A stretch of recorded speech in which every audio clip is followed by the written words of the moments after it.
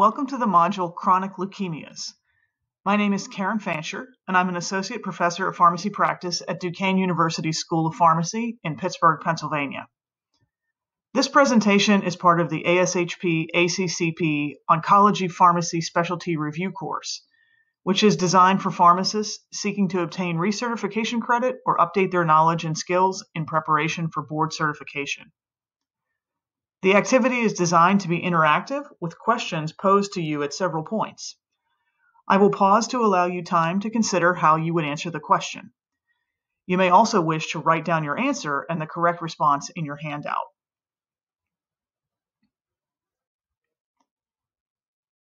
So here's everyone's relevant disclosures.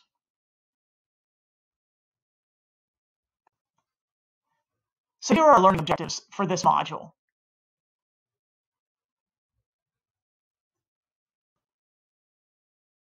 And this is just a reminder that there is one objective that is not covered in this slide presentation and is only covered in your handout. So please be sure to look there. So let's get started. In chronic leukemias, we have chronic lymphocytic leukemia and chronic myeloid leukemia, which are two very different disease states. And we're going to get started with chronic lymphocytic leukemia, or CLL. We're going to lead off with a patient case. Our patient is a retired 68-year-old male with a history of chronic kidney disease, hypertension, and hypercholesterolemia. He noted significant and painful lymph node swelling in his neck and groin approximately 6 months ago, and his symptoms did not resolve with antibiotics. So he returned to his family doctor, where his CBC revealed marked lymphocytosis, and flow cytometry eventually confirmed the diagnosis of CLL.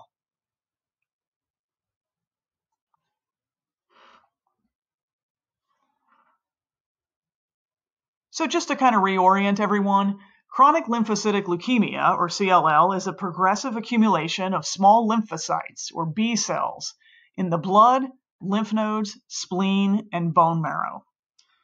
A sister disease to CLL is called SLL, or small lymphocytic lymphoma. But for our purposes, they're the same, and in the guidelines, they're treated the same way. So in this presentation, I'm only going to refer to CLL. This is a very indolent disease, with many patients passing away from other causes instead of the CLL.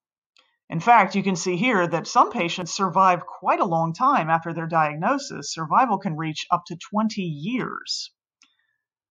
This is primarily a disease of the elderly, so we're going to have to be very thoughtful about the patient's comorbid conditions and the adverse effects of the drugs that we may consider using.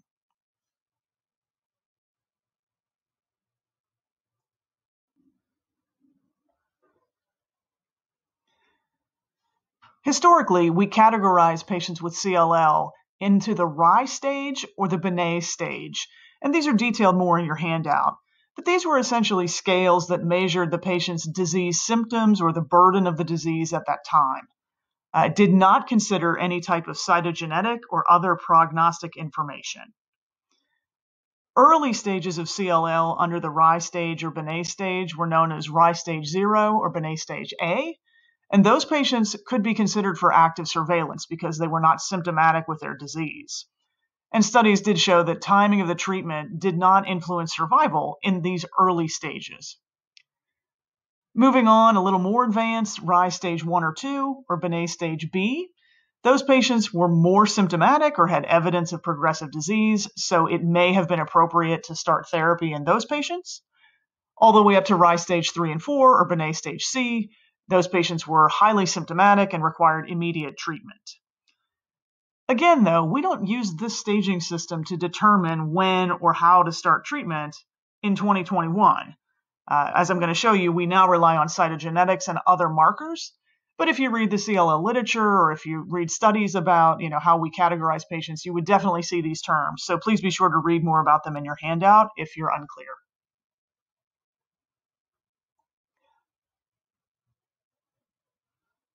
The more modern treatment of CLL relies upon genetic mutations and other prognostic markers. So the first genetic mutation that we'll consider is what's called the IGHV region, or the immunoglobulin heavy chain variable region. If you recall, your B cells are the ones that have immunoglobulins, those little Y-shaped prongs on the outside of B cells. And the heavy chain region of those immunoglobulins can be mutated. In CLL, having unmutated IGHV, which is considered less than or equal to 2% of all of the measured immunoglobulins, is actually associated with a poor prognosis. So again, being unmutated IGHV is a poorer prognosis. So why is that? Well, if the IGHV mutation has already occurred, clonal evolution has already occurred. It's less likely to mutate over time, and the disease is less likely to become more aggressive. So essentially, a mutated IGHV has already done whatever it's going to do, and we can rely on the disease's presentation as it is. We can also measure proteins on the outside of B cells. These are things such as ZAP70 or CD38. The overexpression of either of these markers is associated with shorter progression-free survival and overall survival.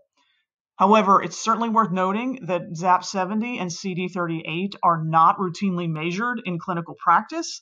These are more study-based markers. So again, you may see them in CLL literature, but we don't currently use them to make any treatment decisions.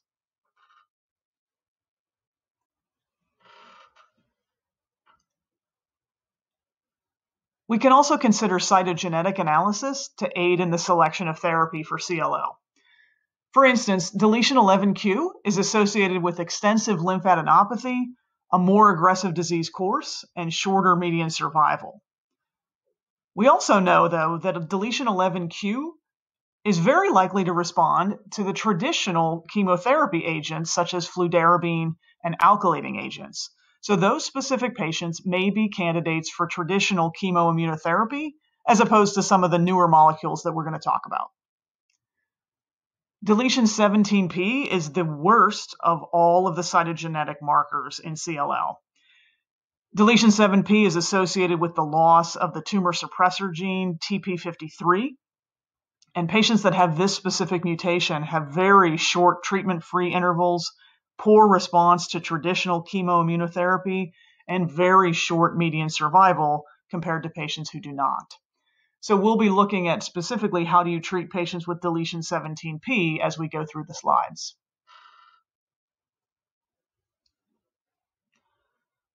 So this is just a summary table of the most common cytogenetic abnormalities that we see in CLL.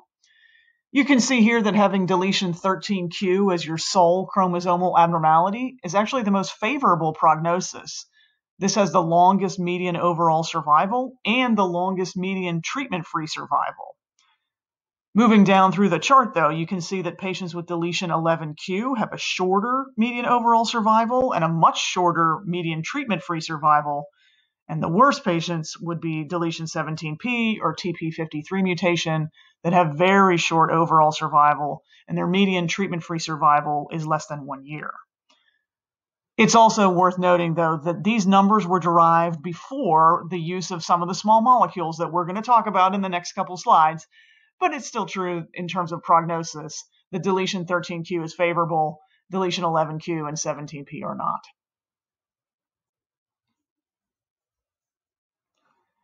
And this slide is just a summary of all of the information I just presented, mostly put together to help you study. So things that would be favorable would be deletion 13q as the sole abnormality, IGHV status of mutated, low numbers of ZAP70 and CD38, as well as wild-type TP53. And on the unfavorable side, deletion 11q, deletion 17p, unmutated IGHV, high levels of ZAP70 and CD38, and having mutated TP53.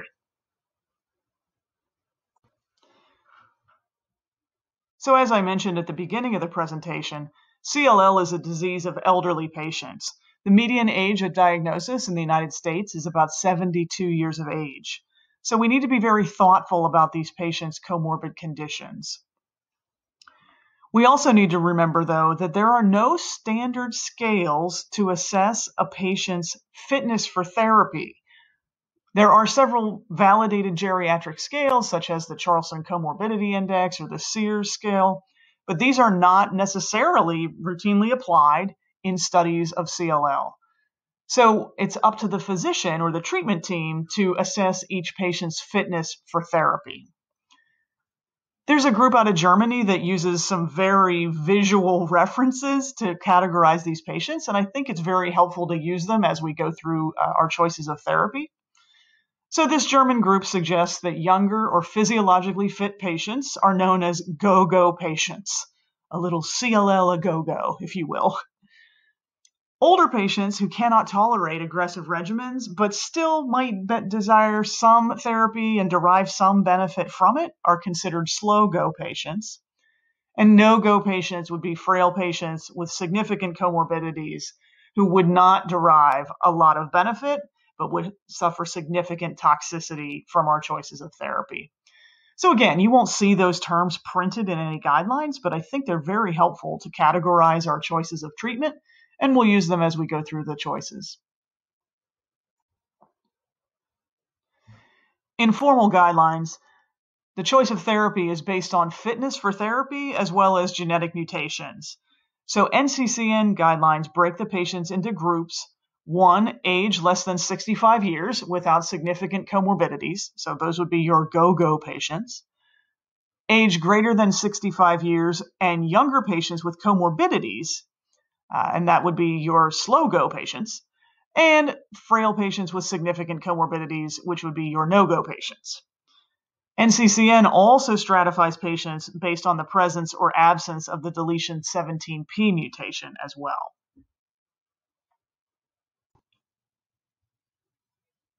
So back to our patient case. If you recall, our patient is a 68-year-old retired male who has a history of chronic kidney disease, hypertension, and hypercholesterolemia. And after further workup, he is diagnosed with Benét stage B CLL. His cytogenetic analysis reveals that he has deletion 13q and unmutated IgHV. He is considered medically fit to receive treatment.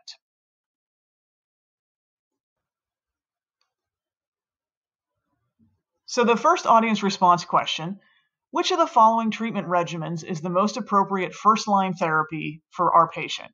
Is it A, acalabrutinib plus or minus obinutuzumab, B, chlorambucil plus ofatumumab, C, fludarabine, cyclophosphamide, and rituximab, or FCR, or D, alemtuzumab plus rituximab? I'll give you a minute to think about that.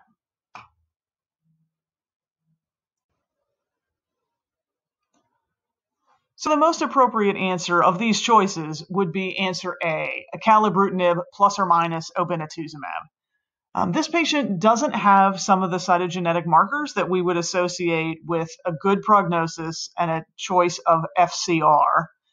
Likewise, ofatumumab is not a commonly selected anti-CD20 monoclonal antibody in CLL, and the combination of alemtuzumab and rituximab is no longer recommended. So that leaves us with acalabrutinib plus or minus obinutuzumab.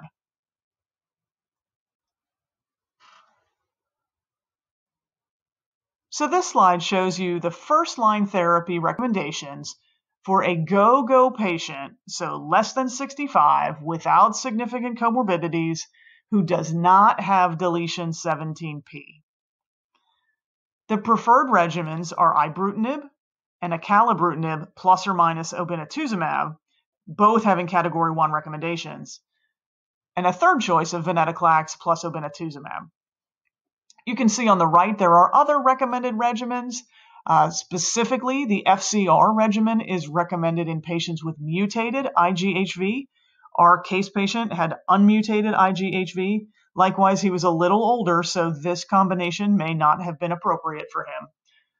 And in patients who do not have deletion 11q, we could still consider fludarabine and rituximab, but the strongest recommendations are going to be the small molecules listed on the left. So to review some of the studies that help make those recommendations, first, the ECOG E1912 study, which was a phase 3 trial that compared ibrutinib and rituximab to FCR in treatment-naive patients with CLL. These patients were all less than 70 years of age and required therapy, and their primary endpoint was progression-free survival. The results of the E1912 study showed the hazard ratio for progression-free survival favored ibrutinib and rituximab over FCR, and the same was true for overall survival. The improvement in progression-free survival was seen in most subgroups with IR, or ibrutinib and rituximab, but not in patients with IGHV mutated disease. So again, maybe that's the carve-out for FCR. Patients with IGHV mutation may be more appropriate for traditional chemoimmunotherapy. Somewhat interestingly, even though this study was conducted with the combination of ibrutinib and rituximab, the NCCN guideline recommendation is for ibrutinib alone as a Category 1 recommendation for the first-line treatment of CLL in patients less than 65 without significant comorbidities and without the deletion 17p. The theory behind this is that the anti-CD20 monoclonal antibody may actually not add a whole lot of benefit when it's combined with a Bruton's tyrosine kinase inhibitor, such as ibrutinib, and hence NCCN's recommendation of ibrutinib alone.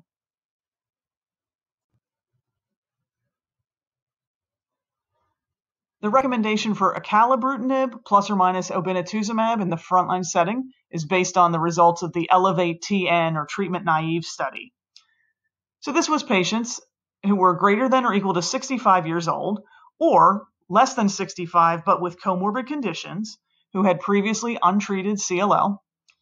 They were randomized into 3 different arms: acalabrutinib monotherapy, acalabrutinib plus obinutuzumab, or the historical standard of chlorambucil plus obinutuzumab. And the primary endpoint was progression-free survival as assessed by an independent review committee. The results of the ELEVATE-TN study favored both acalabrutinib arms. So acalabrutinib alone or acalabrutinib in combination with obinutuzumab, hence the recommendation for acalabrutinib plus or minus obinutuzumab in the frontline setting.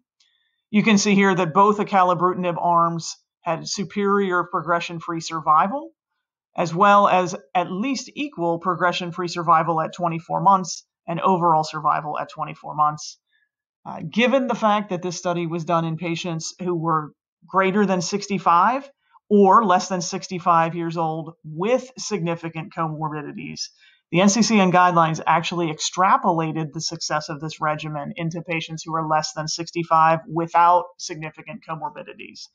So essentially, the study was done in a slow-go population, but the results have been extrapolated to patients in a go-go situation.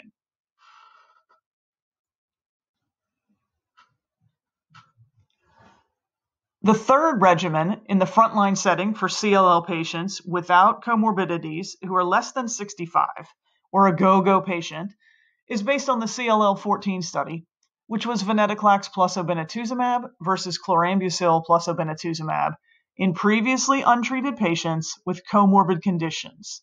So the study was done in slow-go patients, but you can see here at the bottom of the slide, the results have been extrapolated to the go-go patient population as well. You can see here that the combination of venetoclax and obinutuzumab resulted in a longer median progression-free survival compared to the historical control of chlorambucil and obinutuzumab. Likewise, the median overall survival was not different between the groups, and both groups had similar events of toxicity.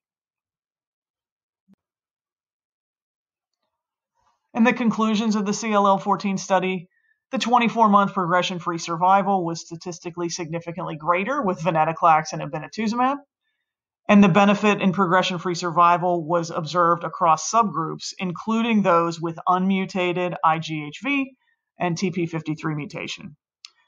It's also worth noting, though, that both arms required growth factor support almost 50% of the time, so this regimen needs to be carefully considered in patients that have other infectious complications or risks.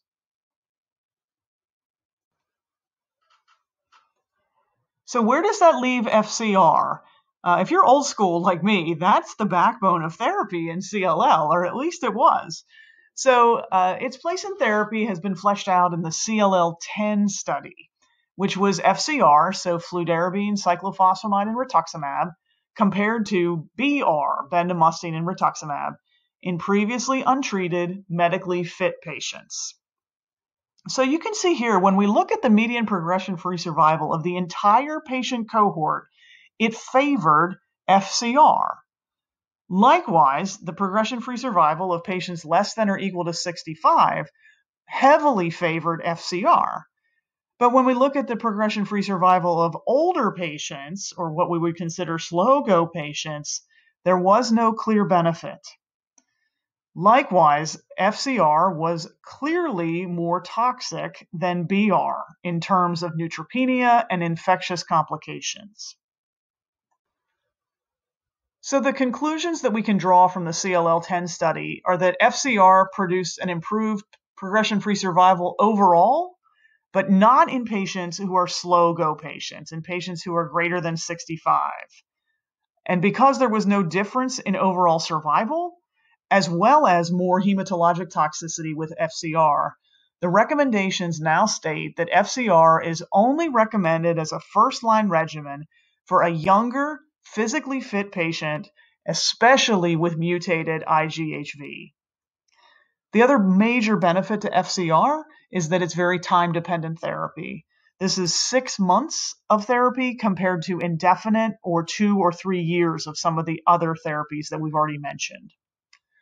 Lastly, the guidelines still recommend that BR or bendamustine and rituximab could be considered, although it's certainly falling out of favor in clinical practice.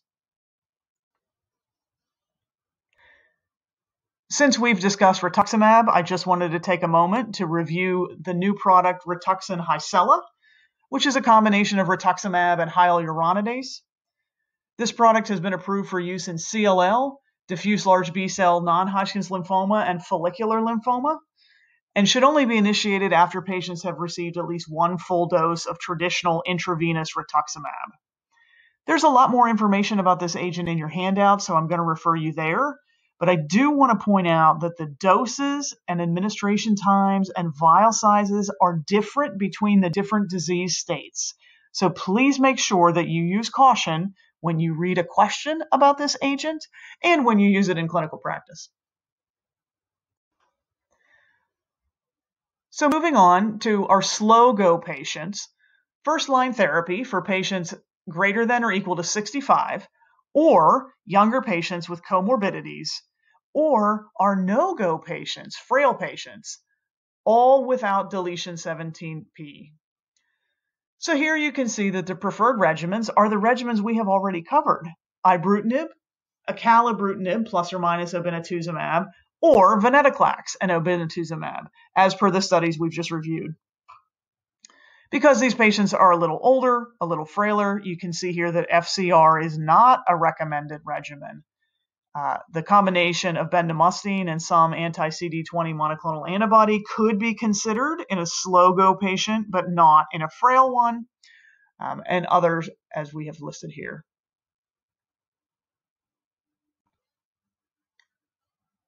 The landmark study for the use of ibrutinib alone as the first-line treatment of slow-go patients is based on a study called RESONATE-2, which was ibrutinib versus chlorambucil in previously untreated elderly CLL patients. And you can see here that hands down, ibrutinib was the preferred therapy. Progression-free survival and overall survival at 60 months both heavily favored ibrutinib.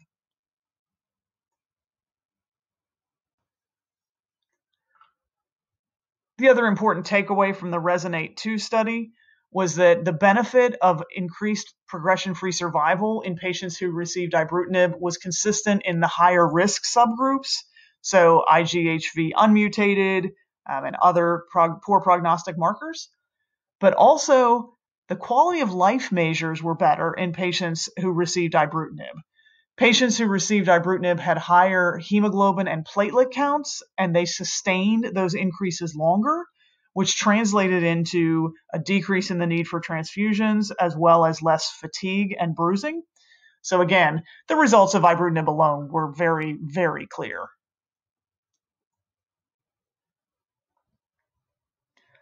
So what about the recommendation for obinutuzumab and chlorambucil in the slow-go patient population? This was based off of the CLL-11 study, which was a 3-arm study in which previously untreated patients with comorbid conditions, so once again, our slow-go patient population, were randomized to one of 3 arms: chlorambucil alone, rituximab and chlorambucil, or obinutuzumab and chlorambucil. And no big surprise, the single-agent chlorambucil was clearly inferior. Between the rituximab and chlorambucil and obinutuzumab and chlorambucil arms, obinutuzumab and chlorambucil had a longer progression-free survival, a longer time to next treatment, and a greater overall survival. And all of those were statistically significant compared to rituximab and chlorambucil.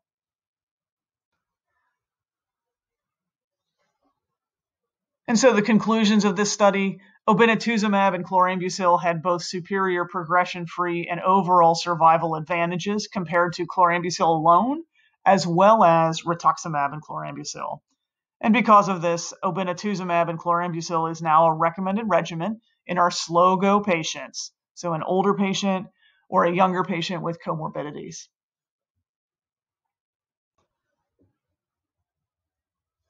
The NCCN guidelines also reference something called lenalidomide maintenance, so I wanted to spend a little bit of time reviewing that concept here.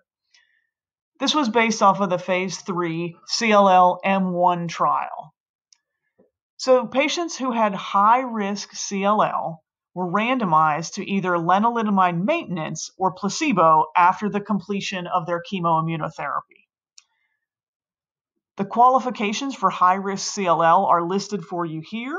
So a partial response or greater after 4 or more cycles of chemoimmunotherapy, minimal residual disease, or minimal residual disease with other poor prognostic markers such as deletion 17p or unmutated IGHV. For a better discussion about minimal residual disease, you can certainly refer to the handout where I have that in much greater detail. Unfortunately, this study was closed early due to poor recruitment, so we can't draw any substantial conclusions. But what we do know is that the median progression-free survival was 13.3 months in the placebo group and not reached in the lenalidomide group. The relative risk reduction for disease progression was 80%, which was statistically significant. But there was a greater incidence of adverse effects in the lenalidomide group, including neutropenia, GI disorders, and skin changes. And I'll certainly refer you to the multiple myeloma module, but you hopefully recall that lenalidomide also requires concurrent anticoagulation, so patients need to take more than one agent if they use lenalidomide maintenance. So the NCCN guidelines suggest that lenalidomide maintenance can be considered after chemoimmunotherapy, so essentially after a patient has completed FCR or BR. But with the introduction of all of these small molecules, such as ibrutinib, acalabrutinib, and venetoclax, there are no studies of lenalidomide maintenance in those settings, and thus this is a very niche recommendation, and certainly not one that's popularly seen in clinical practice.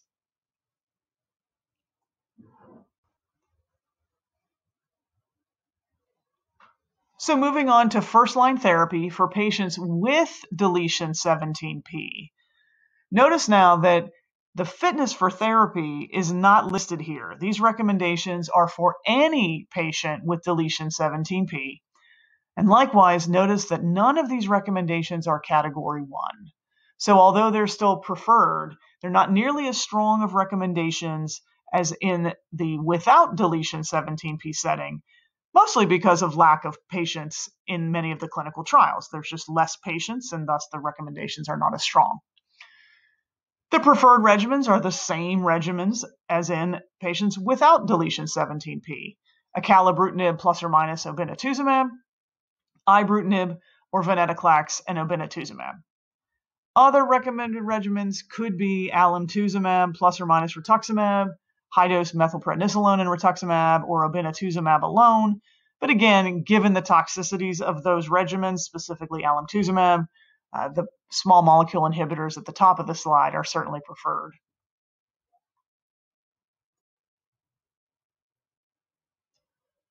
So that concludes our discussion on first-line therapy.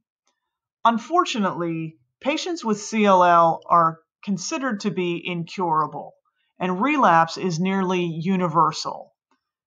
You could argue with me that allogeneic stem cell transplant may be a curable therapy option, but given the patient population, that's certainly not a commonly employed strategy.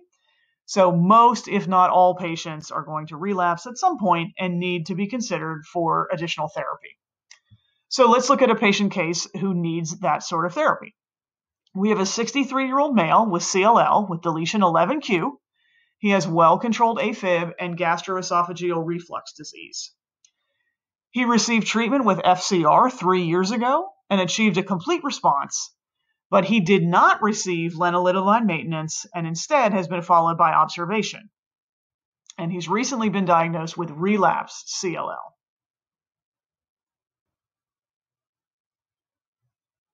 The second audience response question: which of the following regimens is most appropriate for DG at this point in his course? Is it A, repeat FCR, B, ibrutinib, C, venetoclax and rituximab, or D, bendamustine, rituximab, and idelalisib?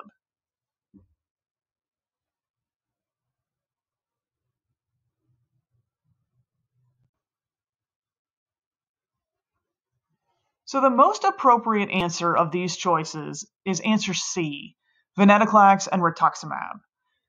Again, if you're old school like me, there was a time where we would have recommended repeating FCR, especially if the patient had gone several years in between courses of therapy. But given the new agents that we have, that recommendation has certainly fallen out of favor. Answer D, the triple regimen, is not currently recommended. And answer B, although may be considered, the patient has some conditions that I would argue make him a better candidate for venetoclax and rituximab. So we'll go through these potential adverse effects and other conditions in the next couple slides. So as we said, with current therapies, CLL is considered to be incurable and patients will universally relapse at some point after treatment. What we do at their relapse depends on their current age and performance status, what previous therapy they've received, and how long their response lasted to that previous therapy.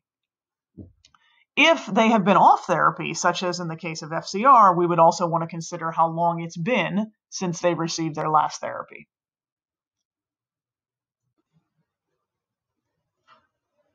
NCCN guidelines for second-line and subsequent therapies for CLL are listed on this slide.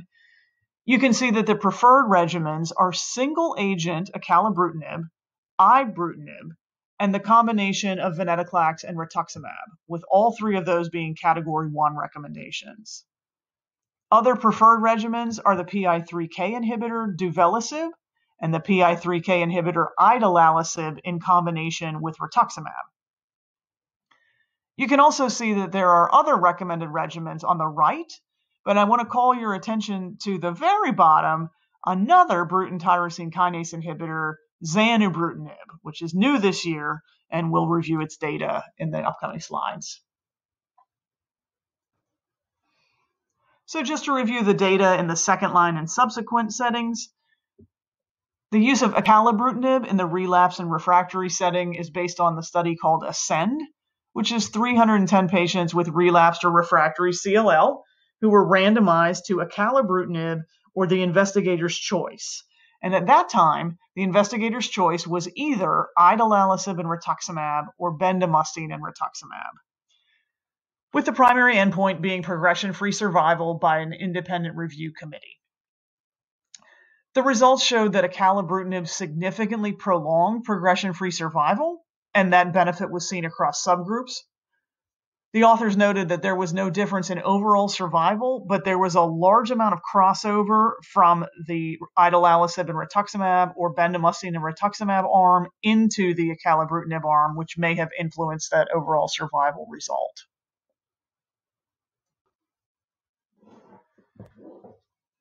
The use of ibrutinib as a single agent in the relapsed or refractory setting is based on a study called RESONATE, Notice it was actually studied in the relapsed and refractory setting first, hence Resonate is in the relapsed and refractory setting, and Resonate 2 is in the frontline setting.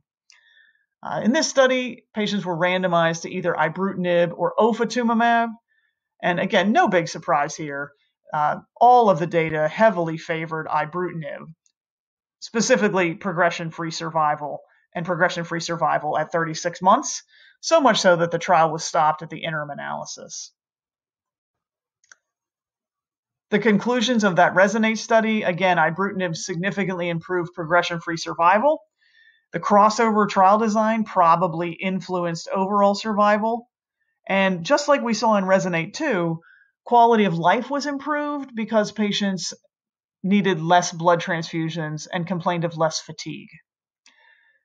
So based on this, ibrutinib is now a Category 1 recommendation for relapse disease, and there are multiple trials of combinations of ibrutinib in the relapsed and refractory setting that are ongoing. The recommendation for venetoclax and rituximab in the relapsed and refractory setting is based on the Murano study, which examined patients with relapsed or refractory CLL and randomized them to either venetoclax and rituximab or bendamustine and rituximab. And as you see here, progression-free survival as well as median progression-free survival favored the venetoclax and rituximab arm, as well as overall survival at 60 months. In the relapsed and refractory setting, we can also consider the use of the PI3K inhibitors. So the first of these was study 116, which examined the use of idelalisib and rituximab compared to placebo and rituximab in previously treated patients who had comorbidities. And as you can see here, the combination of idelalisib and rituximab resulted in a superior progression-free survival as well as overall survival. And again, this study was stopped at the interim analysis so more patients could receive the active drug.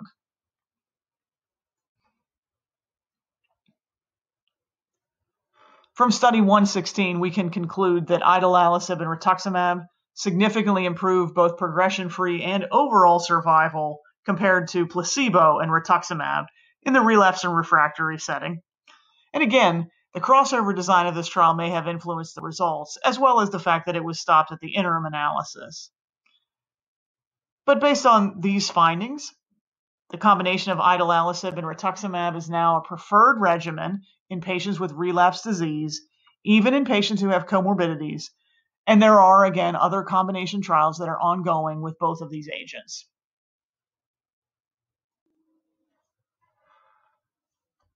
New to the CLL guidelines this year is the inclusion of zanubrutinib in the relapsed and refractory setting, which is considered to be a next-generation irreversible Bruton's tyrosine kinase inhibitor.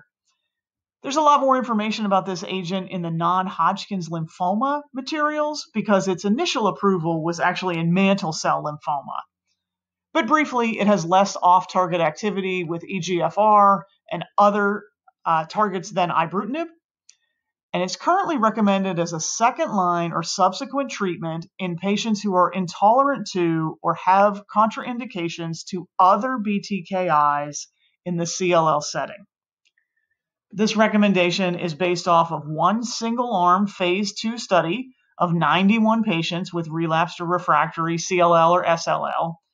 The overall response rate was 84.6%, and the median follow-up, although was short, still showed favorable results, and now this agent is recommended as a potential option in the relapsed and refractory setting if the patient cannot tolerate ibrutinib or acalabrutinib. So that is certainly a lot of information. Now let's take that information and apply it to how we would select therapy for an individual patient. So this is our third audience response question, but it's actually in reference to the first patient case. A 68-year-old male with newly diagnosed CLL who will be initiating therapy with acalabrutinib. Which of the following adverse effects are frequently seen with acalabrutinib therapy? Is it A, hypotension, B, tumor lysis syndrome, C, headache, or D, periorbital edema?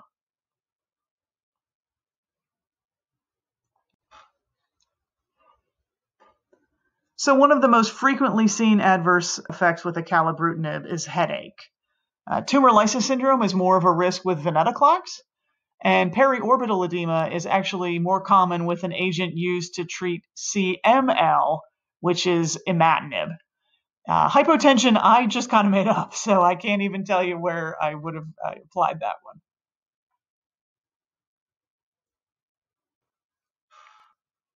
Another question involving patient selection. So this is audience response question number 4, but in reference to patient 2. We had actually suggested venetoclax and rituximab for that patient, but he cannot afford that regimen. So instead, he'll be initiating idelalisib and rituximab. Which of the following statements about idelalisib is correct? Is it A, pancreatitis is common, B, diarrhea may be severe, C, lower extremity edema often occurs, and D, visual changes are frequent?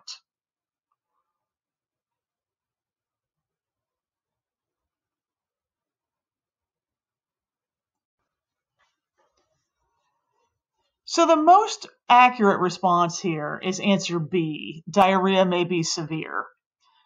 The PI3K inhibitors are associated with a significant amount of toxicity, of which colitis is one of the most significant.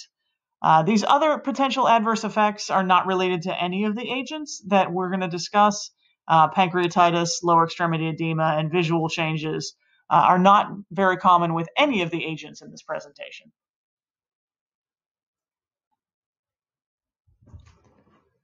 So as I said at the beginning of the presentation, many patients with CLL have comorbid conditions, and patient selection for each of these agents is going to be very important. So I'd like to take a few minutes and just review some of the more common adverse reactions for the agents that we've been discussing. So first, looking at ibrutinib, there's a potential for bleeding events, and this can be anything from bruising to petechiae, but can be serious in up to about 5% of patients. The mechanism of this is not very well understood. It's thought to be an off-target effect of TEC, but also potentially an interaction with von Willebrand's factor, such that there are recommendations to hold ibrutinib therapy for 3 to 7 days prior to any procedures, as well as post-procedure, depending on the severity of the procedure. And again, there's more information about this in the handout as well as in the prescribing information. There is an incidence of AFib with ibrutinib. Depending on which reference you use, it's about 6 to 9% of patients, including patients who have never had AFib in the past. The management of AFib often uses anticoagulation. So given the drug's known risk of bleeding, clinical trials actually excluded patients who were on warfarin. So if a patient develops AFib on ibrutinib, and if it's determined that anticoagulation needs to be initiated, it's recommended to consider non-warfarin anticoagulation, such as a DOAC or a low molecular weight heparin. We're also seeing some new reports of hypertension that is not recommended to be managed in any particular manner. So any antihypertensive agent that would be chosen based on national guidelines would be appropriate here. As a reminder, there are drug interactions, so when you're choosing a drug for atrial fibrillation or hypertension, you need to be cognizant of your choice. And there's an incidence of what's called transient lymphocytosis, which I'll actually describe in a couple slides, so hold your enthusiasm for that right now.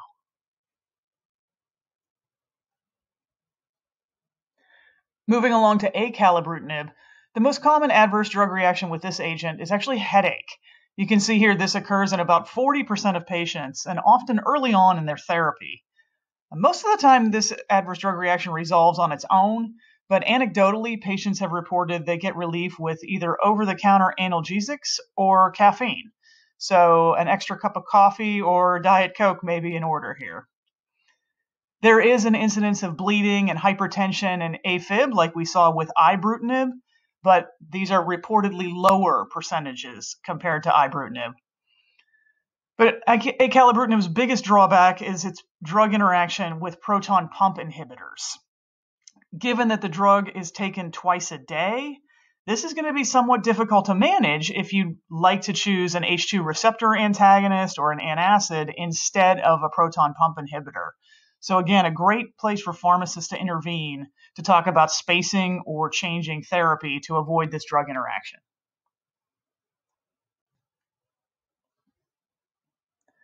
And the third BTKI in the CLL arena is zanubrutinib. It has similar instances of bleeding, hypertension, and AFib that we see with acalabrutinib, less than that compared to ibrutinib. But again, this agent has only been out for a very short period of time, so I feel like the data is still forthcoming. We also see some instances of myelosuppression, pneumonia, and upper respiratory infection, as well as the transient lymphocytosis that I mentioned earlier.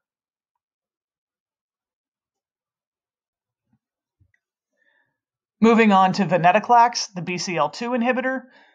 Far and away, its most important adverse reaction is going to be tumor lysis syndrome. We don't typically think about tumor lysis syndrome when we consider a chronic leukemia. However, this was a surprise effect in the early trials, and there were actually patient deaths associated with tumor lysis syndrome. So because of that, venetoclax now has recommendations for what is called a ramp-up dosage schedule. And you can see that the schedule is listed for you here. The ramp-up is actually the terminology that's used in the prescribing information.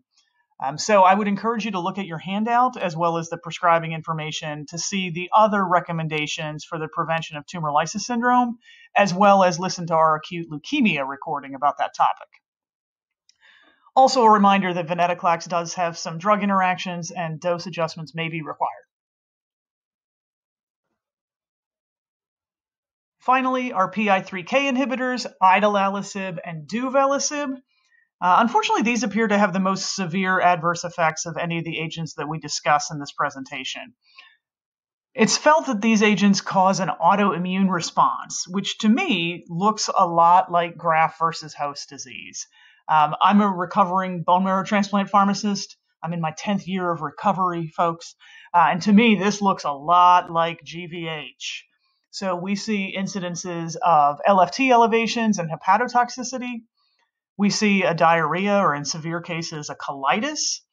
There's an early phase that is often self-limited, but a second peak around the 9-month mark that can be severe enough to require treatment with corticosteroids. Likewise, we can also see pneumonitis, as well as the transient lymphocytosis seen with the other agents. And unfortunately, there's some rising instances of opportunistic infections in this class of drugs. So we recommend surveillance for CMV, as well as prophylaxis for pneumocystis. So all of these agents have a potential incidence of lymphocytosis. What that term means is the mobilization of lymphocytes out of the lymph nodes and into the circulating blood in response to any of these oral agents. This is most associated with ibrutinib and the PI3K inhibitors. If the patient was paying attention to their own labs, they might notice that after they initiate one of these agents, their lymphocyte count actually goes up.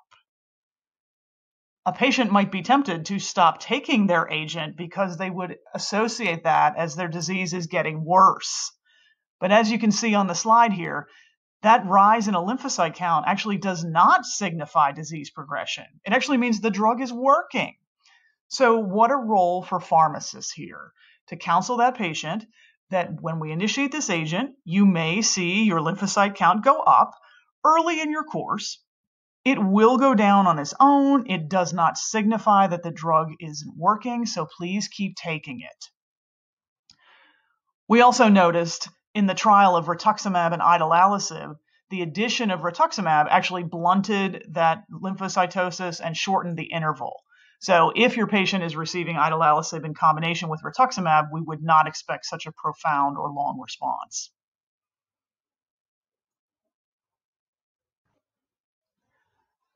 So putting this all together, for a go-go patient, meaning less than age 65, without significant comorbidities, and this slide is showing you without deletion 17p, the preferred regimens are ibrutinib and acalabrutinib plus or minus obinutuzumab, both as category 1 recommendations, but also venetoclax and obinutuzumab as a preferred choice.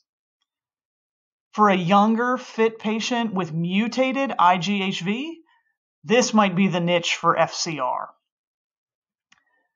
Relapse is inevitable, so when that occurs, you would assess what the patient has already received, as well as their comorbid conditions. And some preferred regimens in the second line or subsequent settings would be acalabrutinib, ibrutinib, and venetoclax plus rituximab, all as category 1, as well as the PI3K inhibitors duvelisib and idelalisib. Other recommended regimens are listed for you there, but I wanted to point out the new drug zanubrutinib for patients who are intolerant of acalabrutinib and ibrutinib, and that's new this year.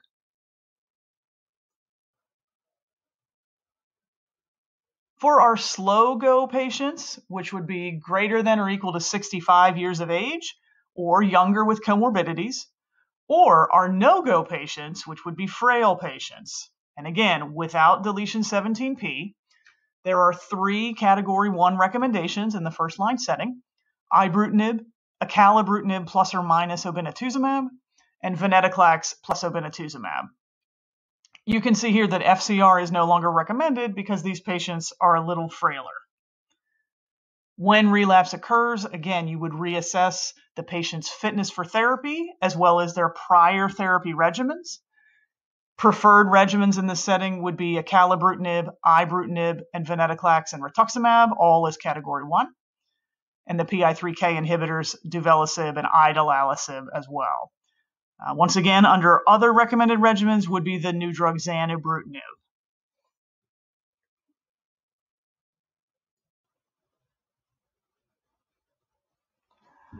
For patients with the deletion 17p mutation, the recommendations are not broken down by fitness for therapy. The recommendations are the same regardless of the patient's age or comorbidities. First-line preferred regimens are acalabrutinib plus or minus obinutuzumab, ibrutinib, and venetoclax plus obinutuzumab. Other recommended regimens are listed for you there, including zanubrutinib. In the relapse and refractory setting, again, you would reassess the patient's fitness for therapy and their comorbid conditions, as well as their prior therapy. And the preferred regimens are actually the same in the second-line setting: acalabrutinib, ibrutinib, and venetoclax, this time in combination with rituximab. Likewise, you could use venetoclax as a single agent or either of the PI3K inhibitors. So back to our first patient case. He's a 68-year-old male who has been taking acalabrutinib now for the past 18 months. And over the past 2 weeks, he has noted rapidly enlarging cervical, axillary, and inguinal lymphadenopathy. He also reports new fevers, splenomegaly, and unintentional weight loss.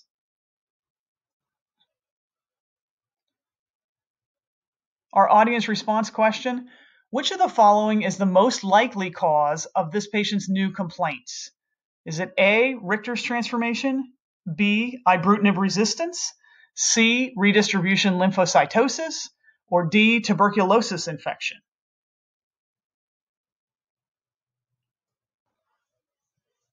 So the most likely cause of this patient's new complaints is answer A, Richter's transformation. I was testing your recollection. This patient was not on ibrutinib, so he was unlikely to have ibrutinib resistance. He was actually on acalabrutinib. That redistribution lymphocytosis doesn't typically occur after 18 months of therapy, and tuberculosis infections are extremely uncommon in these BITK inhibitor patients. Richter's transformation is a somewhat unusual event where a chronic lymphocytic leukemia becomes a more aggressive lymphoma, typically a diffuse large B-cell lymphoma. We're seeing this a little more often, and we're not certain if it's because we're better at detecting it or if it's because of the frequent use of ibrutinib. Regardless, whenever patients transform, they have a rapid disease progression and their clinical outcome is universally poor.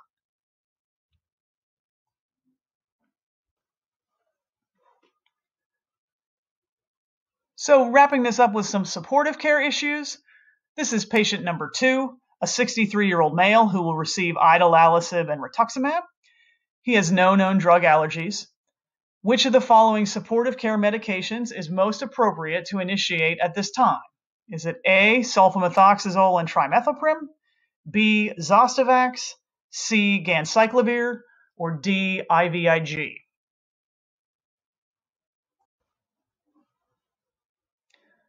Most appropriate answer here is answer A, sulfamethoxazole or trimethoprim. As we mentioned, idelalisib is associated with an incidence of pneumocystis, so this would be appropriate prophylaxis.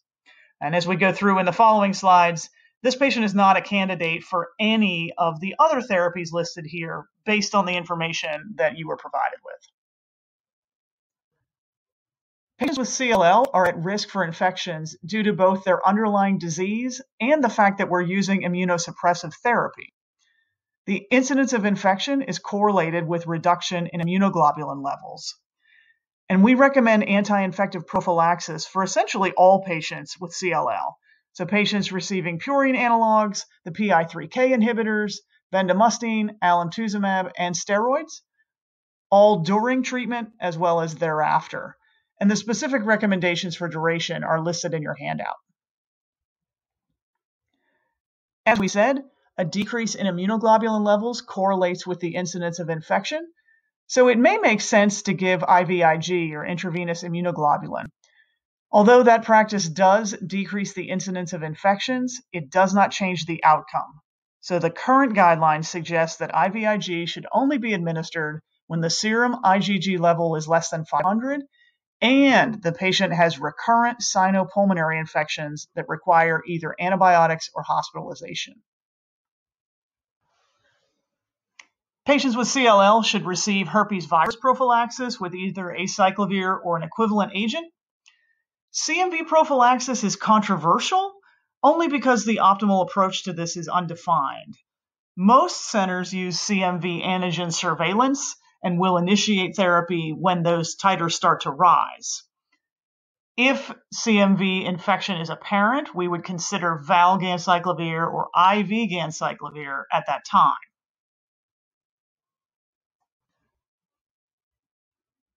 CLL patients should also receive prophylaxis for pneumocystis jirovecii with a sulfamethoxazole and trimethoprim product or equivalent, especially if they are receiving purines, bendamustine, the PI3K inhibitors, or alemtuzumab. Likewise, any patient who's receiving an anti-CD20 monoclonal antibody should undergo screening for hepatitis B, and that is much more detailed in the lymphoma handouts, so I refer you there. Finally, patients with CLL should certainly receive routine vaccinations. It's recommended that they receive the annual influenza vaccine as well as the pneumococcal vaccine every 5 years as indicated for their age. It's recommended that they receive the zoster vaccine recombinant product, not the live product that was one of the choices in the ARS question, because as you can see there, live vaccines should be avoided in this patient population.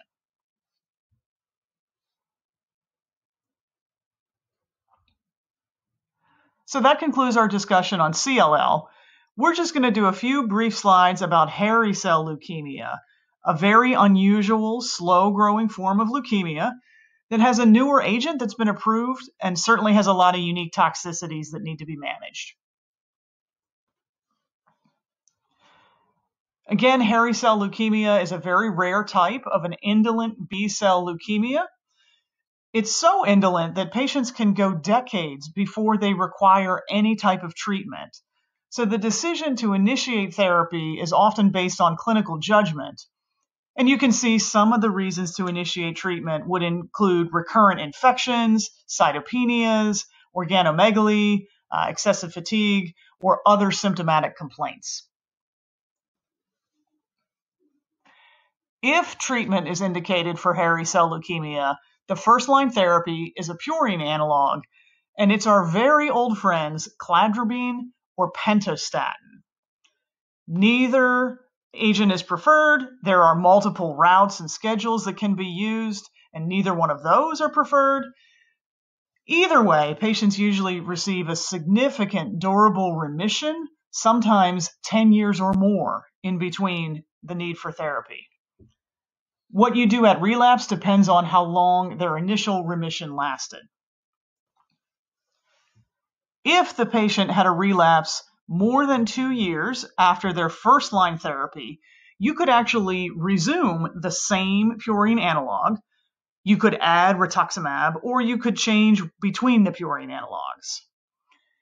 If the patient had a short duration before they relapsed, and in this case that would be less than 2 years, the recommendations would be to choose the alternative purine analog, plus or minus rituximab, as well as interferon, Rituxan alone, or vemurafenib, which is discussed in the melanoma module. And that's because most cases of hairy cell leukemia are BRAF positive.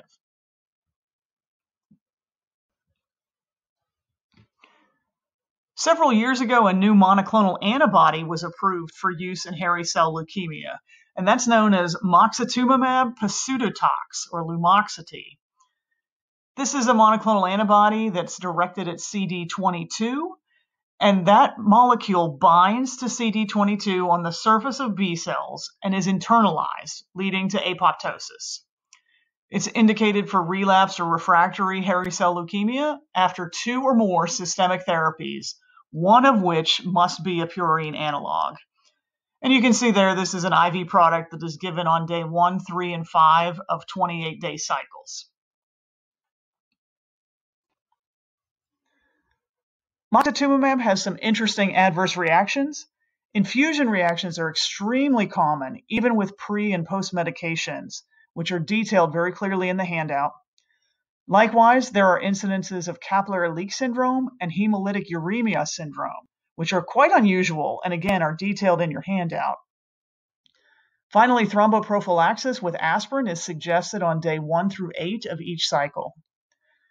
I'd also suggest that you look at the prescribing information because the product is provided with a separate IV solution stabilizer that has to be added in a specific order to properly prepare the product. And there is concern for a medication error with those 2 separate products. So again, please check that out in the prescribing information. Now, moving on to my favorite cancer of all, CML, or chronic myeloid leukemia. I like to say that I am so lucky that I get to talk about my favorite cancers in this review course. So let's take a look. We're going to start off with patient case. We have a 42-year-old female who's in excellent health, and she presented for a physical that was required by her new insurance plan. Her blood work revealed a white blood cell count of 94,000 with normal hemoglobin and platelets, and so she was referred to a hematologist for further workup. Ultimately, this patient undergoes a bone marrow biopsy, which is markedly hypercellular. And the cytogenetic analysis is positive for translocation 922, confirming the diagnosis of chronic phase CML, or CP-CML. So to get everybody on the same page, a brief review of chronic myeloid leukemia. This is a myeloproliferative expansion of the primitive hematopoietic progenitor cells. And the hallmark of this disease is the reciprocal translocation between the long arms of chromosomes 9 and 22. This translocation is affectionately called the Philadelphia chromosome because the scientists who discovered it were practicing in Philadelphia at the time. And this translocation ultimately results in the formation of the BCR-ABL fusion oncogene, which is a driver of cell division and proliferation. CML is divided into 3 phases. The chronic phase, where the Philadelphia chromosome is the only chromosomal abnormality and patients are typically asymptomatic. The accelerated phase, where more chromosomal abnormalities begin to appear and patients become more symptomatic. And finally, blast crisis, which actually mimics acute leukemias given its aggressiveness and the number of mutations that can be detected at that point in the patient's course.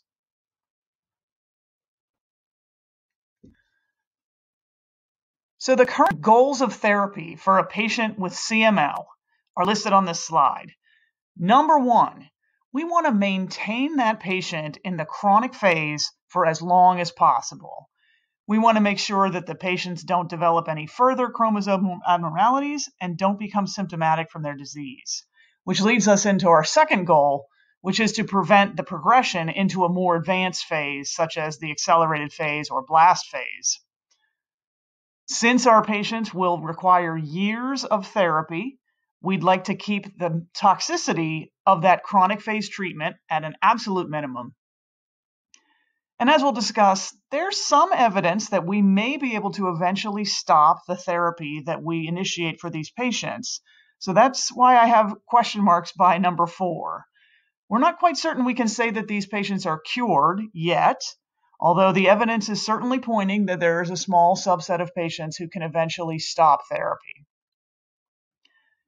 If we have a patient who presents an accelerated phase or a blast crisis or converts there out of the chronic phase, our goal is to get them back into the chronic phase. So essentially calm their disease down back into the chronic phase.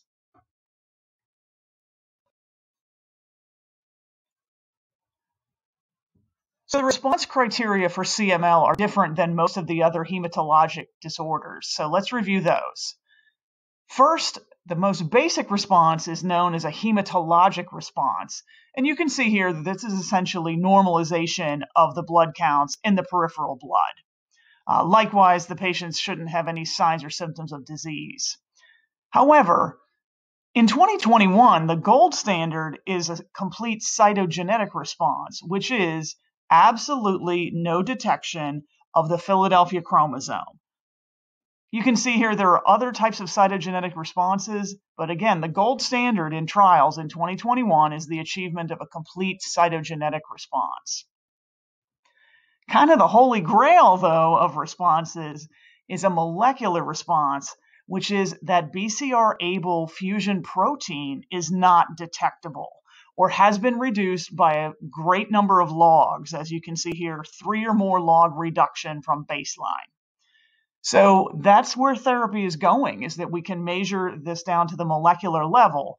But most trials, and the trials that we'll be talking about, use complete cytogenetic response as their endpoint. So let's choose some therapy for our patient. She's 42 years old and has newly diagnosed chronic phase CML and no other comorbid conditions. Her UDOS long-term survival score reveals that she has intermediate disease. So which of the following is the most appropriate initial therapy for this patient? Is it A, imatinib, B, bosutinib, C, ponatinib, or D, omacitaxine?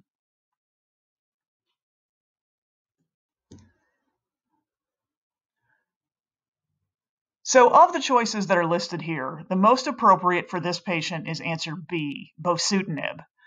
Her UDOS long-term survival score reveals that she has intermediate risk disease, which means that imatinib is not the preferred first-line therapy. And as you'll see in the upcoming slides, ponatinib and omacitaxine are used in the relapse and refractory setting. So the best answer here is a second-generation BCR-ABL TKI, which is bosutinib. So this slide is just a reminder that there are 5 BCR-ABL tyrosine kinase inhibitors currently on the market. The first that was released was imatinib, which completely overhauled the way we treat CML. Our second-generation agents are dasatinib, nilotinib, and bosutinib. And finally, ponatinib, which has a very high relative potency compared to imatinib, but also has some interesting side effects that make it not the first choice in many of our patients. I also want to draw your attention to the fact that although these agents target BCR-ABL tyrosine kinase, they also have other numerous targets, and their different targets sometimes translate into the specific adverse events that we'll see for each of these agents. So the trial that cemented imatinib as the gold standard of first-line treatment of CML was called IRIS. And you can see here that over 1,100 patients were randomized to either imatinib or the standard of care at that time, which was interferon and subcutaneous cytarabine. So it shouldn't be a big surprise that imatinib resulted in a greater freedom from progression at 18 months, as well as a very superior complete cytogenetic response, or the gold standard, at 18 months. The 10-year follow-up for this study has recently been reported, and you can see here there was a trend for greater overall survival, and that's because of the large number of patients that crossed over from interferon and cytarabine into the imatinib arm over time. So the results from the IRIS study were groundbreaking in that imatinib was the first rationally designed therapy against a hematologic malignancy. Those responses were shocking in a good way.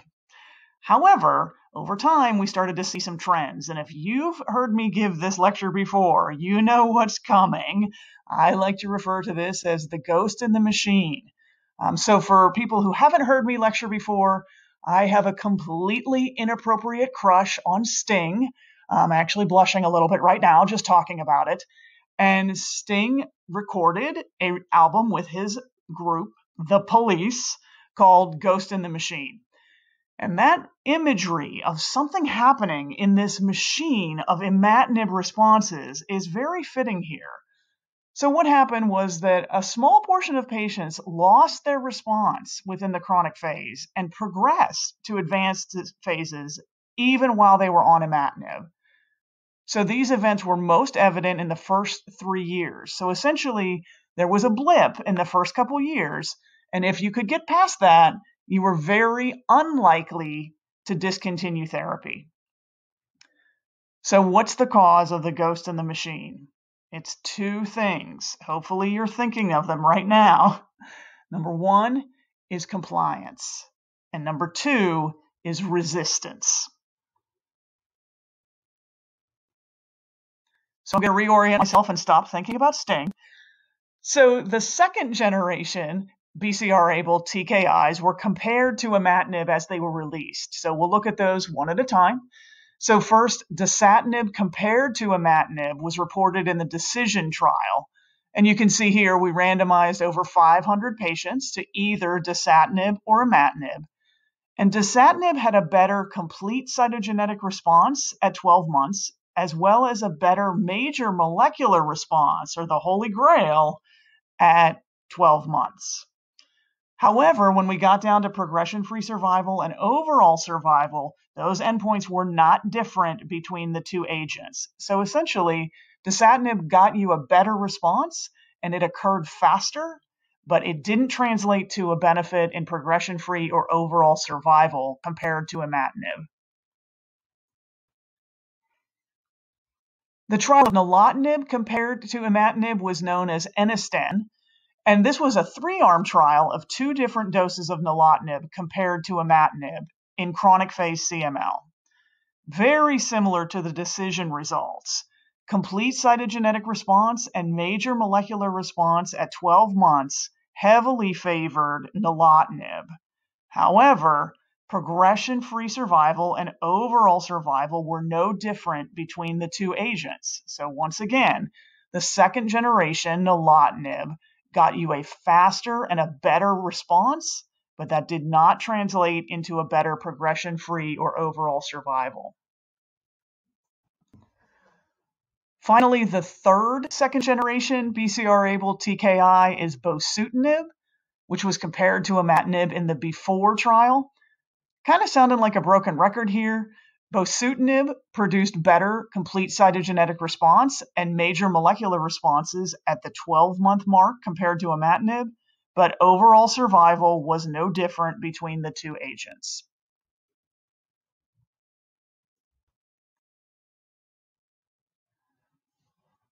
So given that we have 4 BCR-ABL tyrosine kinase inhibitors up to this point, the initial choice is based on the patient's risk score, and there's greater details about this in your handout. But essentially, if the patient is low risk for disease progression, any of the 4 choices are category 1 in the first-line setting for chronic phase CML. However, if the patient is intermediate or high risk of progression, imatinib may be used, but dasatinib, nilotinib, and bosutinib are the category 1 first-line recommendations. So for intermediate or high-risk scores, the second-generation TKIs are the category 1 recommendations. So all of the trials that I've shown you so far have been a second-generation TKI compared to imatinib. But unfortunately, there are no direct comparisons of trials between dasatinib, nilotinib, and bosutinib. So the choice between those agents is based on any number of criteria, some of which I have listed for you here. The potential toxicities of each of those individual agents, the patient's comorbid conditions, any potential drug interactions, and just the patient and physician's preference at times.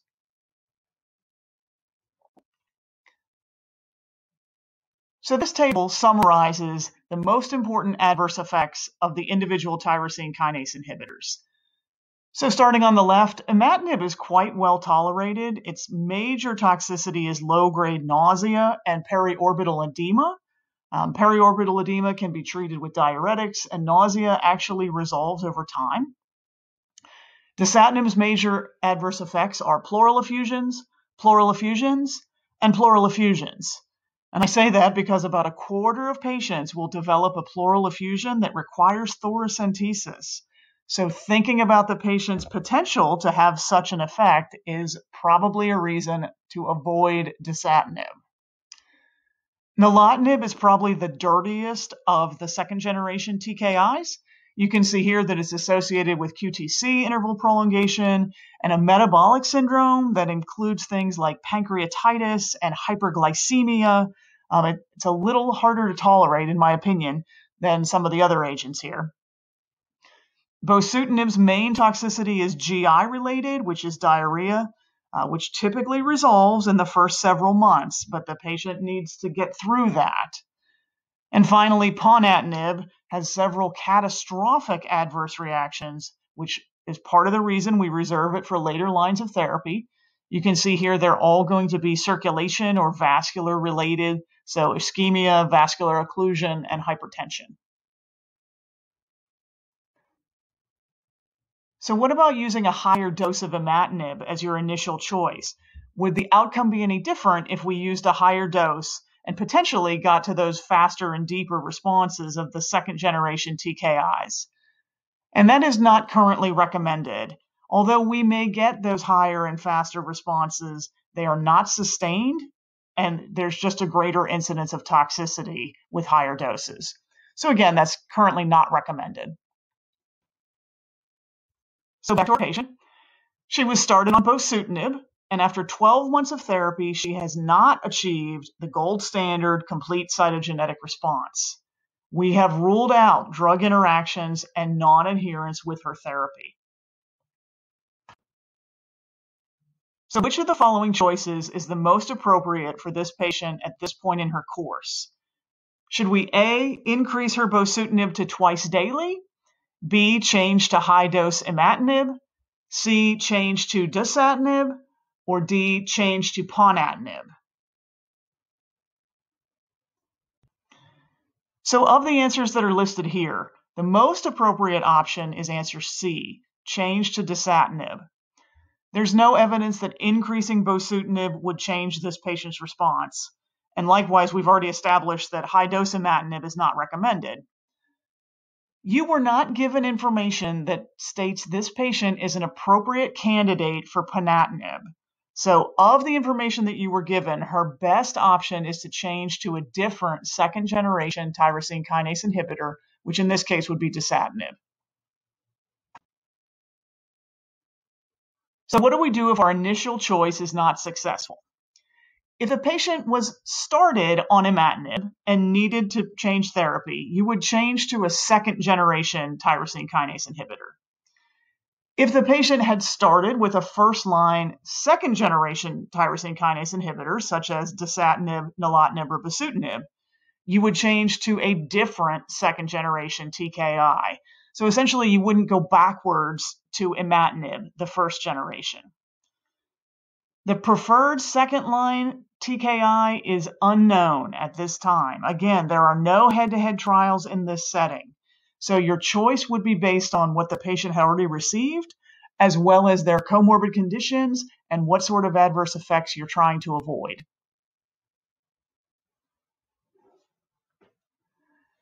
And if you have a patient that is so unfortunate that they require third-line therapy or beyond, the protein translation inhibitor omacitaxine is indicated in this setting. It's indicated for patients with resistance or intolerance to 2 or more TKIs. This agent may be worth considering because it's a completely different mechanism of action, but its biggest drawback is that it is subcutaneous injections twice a day. And that is a lot for a patient who has been maintained on oral therapy up to this point.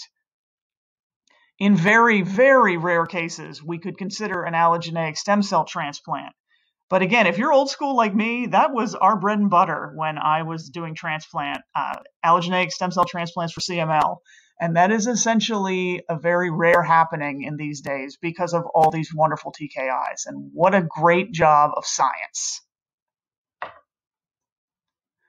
So I wanted to spend a few minutes talking about resistance to the BCR-ABL tyrosine kinase inhibitors. Primary resistance is extremely rare. What is much more common is secondary resistance that develops over time. And this occurs because of reactivation of BCR-ABL activity or point mutations in that ABL kinase domain. The worst mutation is known as T315I, or we call this in clinical practice the gatekeeper mutation. It's the worst one, and as you see here, it confers resistance to both the first and second generation TKIs, so essentially all of the TKIs up to this point. If your patient fails to meet those milestone guidelines, like complete cytogenetic response at 12 months, testing the patient for these mutations may help you identify if they have one and which therapy would be the most appropriate moving forward. And again, I have this much more detailed in your handout, so I strongly recommend you take a look at that section.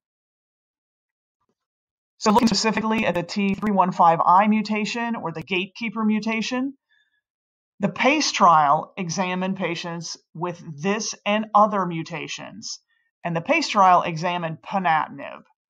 What it did show us is that ponatinib is active in the setting of T315I. Likewise, you could also consider omacitaxine if you detected this particular mutation, since it's not a tyrosine kinase inhibitor. And again, in this rare scenario, you could consider an allogeneic stem cell transplant given your patient's specific characteristics. Currently, ponatinib is only indicated for patients that have the T315I mutation or for patients in whom no other TKI therapy is indicated, essentially if they are intolerant to them all. This is because of a drug safety communication in October of 2013, which reported an increased frequency of life-threatening blood clots and narrowing of the vessels in the extremities. The drug was actually withdrawn from the market from a period of time. It is now currently available under a REMS program and only for patients with the T315I mutation or patients who have failed multiple other TKIs. Likewise, the recommendation is to start at a much lower dose than the originally studied dose of 45 milligrams daily. There's some evidence that there's less of these life-threatening blood clots with lower doses. So if you had to use ponatinib, we would suggest starting at a lower dose. Briefly, I wanted to mention that patients need to be frequently monitored for the responses that they're having. However, this is beyond the scope of this discussion, and it's detailed much more in your handout. So again, I refer you there. There are clearly defined recommendations for both the type of testing and the frequency. If the patient does not have the response that you expect or the disease progresses, that's when you would consider mutational analysis to look for those individual mutations. So our final audience response question. Which patient counseling point about TKIs is correct? Is it A, food does not impact the effectiveness of TKIs? B, adherence with TKI therapy is directly associated with outcome? C, TKIs should be taken once daily to maintain serum steady-state concentration? Or D, TKIs will be discontinued if the major molecular response is sustained for 2 years? So the correct answer is answer B. Adherence with TKI therapy is directly associated with outcome. We'll show you that answers A and C are not correct in the next couple slides. And answer D was a wording situation. This says that TKIs will be discontinued. And unfortunately, at this point, it's only in patients who meet very specific criteria. It's certainly not all patients, which we'll review in the upcoming slides. So this slide is basically for your reference. You can see here that imatinib, dasatinib, and bosutinib are all daily medications, but nilotinib is twice daily. So I would say that's strike one. In terms of food, nilotinib must be taken on an empty stomach, which I would say is strike two. Finally, there's CYP3A4 interactions with all of the agents, as well as some other additional drug interactions, such as H2A receptor antagonists and PPIs with dasatinib, as well as frequent monitoring of electrolytes with nilotinib. So for me, that's strike three. And the same recommendations for bosutinib. So we can't discuss CML without discussing adherence. This has become a truly chronic disease. Patients with CML now have a life expectancy that is almost the same as the general population. So once again, science, we have kept these patients alive long enough to have them pass away from some other chronic condition. The landmark trial that confirmed adherence directly correlates to outcome is known as Adagio, which showed that poor adherence is the most important factor contributing to cytogenetic relapse. So can we ever stop TKIs? Again, CML has truly become a chronic disease. So now we're thinking for the long term. We're thinking about quality of life and financial concerns, as well as some young ladies may eventually want to have children. So several studies have investigated whether TKIs can be discontinued, and these studies have only been done in patients who have sustained deep molecular responses, so essentially long-term holy grail responses. And we don't like to use the term cure here, so we use the term TFR, treatment-free remission. These discontinuation studies are detailed in your handout, but what you should be aware of is that all of them had very strict eligibility criteria.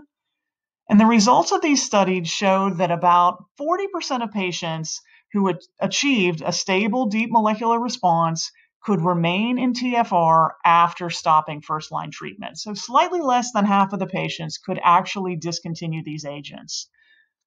For the patients who did lose their response, they lost it quickly. 80% of the patients who lost their response did so within 6 months of stopping the TKI, and restarting the therapy was successful in most of the cases.